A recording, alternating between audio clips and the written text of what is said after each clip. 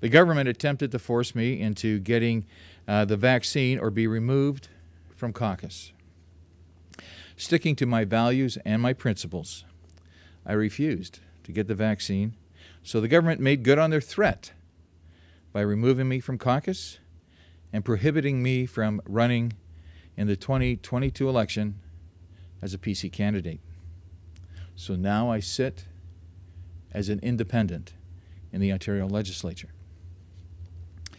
As a result of today and of the past incidents that have occurred over the last month and a bit, I am announcing that I am stepping down as the Deputy Speaker and Chair of the Committee of the Whole House.